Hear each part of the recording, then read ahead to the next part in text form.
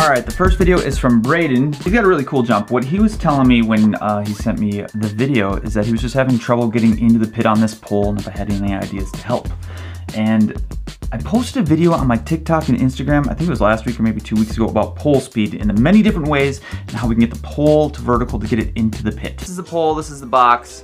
Our goal is to get the pole to vertical as fast as we can. So in Braden's situation, I told him to find a pole that was 5 pounds softer, but if he can't, then just grip down on that pole a little bit, and that should move the pole in the vertical a little bit faster. He gave it a shot, gripped down 3 inches, and then he broke his school record by 1 foot and 1 inch.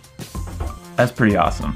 I mean, it's such a simple fix. I know, it can be a mind melter to learn that gripping down can make you go higher. But it's true, ladies and germs.